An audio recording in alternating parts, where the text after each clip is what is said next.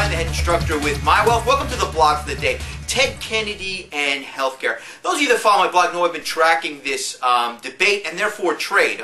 More specifically, I'm not a political analyst, I'm not a policymaker and so forth, but I am an investor and I do make some trades and so forth. So it's been very interesting. The healthcare stocks have been very volatile based upon this ongoing discussion throughout the nation about healthcare. And those of you, again, that follow my blogs have seen this and so forth. And it looks like the healthcare stocks are starting to come down again. One with Senator Kennedy's passing, the debate has evolved a bit. And it's going to be interesting to see what happens over the next coming weeks, where these healthcare stocks are probably not going to go back up, but there's a good chance that they might come back down. Again, I don't claim to be Nostradamus, but it's worth checking out. And of course, ultimately, you want to make certain that you're doing your own homework and getting one of our courses, whether it be the Investing 101 course or a stock trading course. Let's take a look at a chart. Be certain to check out the written blog at www.mywealth.com/blog. Okay, so here's a chart of Aetna, and I've gone through this in a couple of previous blogs. And here's where the administration really came out strong in favor of a public option.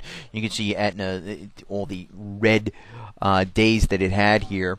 And then this is how, as it lost steam and so forth. And you can see Aetna, peaking right around the $30 mark. And here's where we're at now. You're starting to see Aetna tick lower and so forth. And of course, if you could see them test their old lows of June right here, and say the middle of June.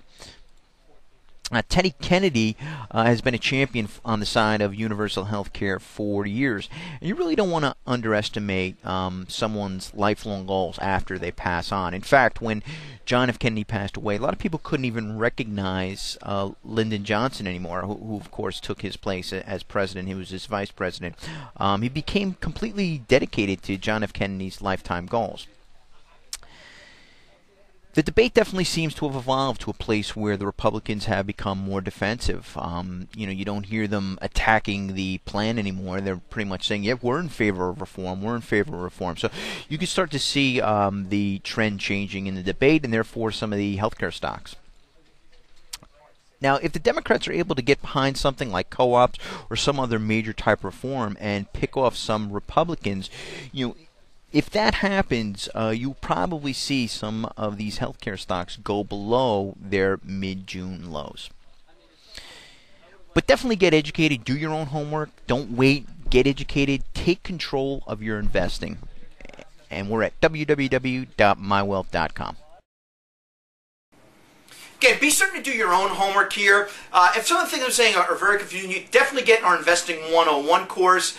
We also offer a stock trading course. You want to make certain that you understand charts, you understand the different ramifications of things, and risks involved. There are always risks involved. Nobody's free of risk.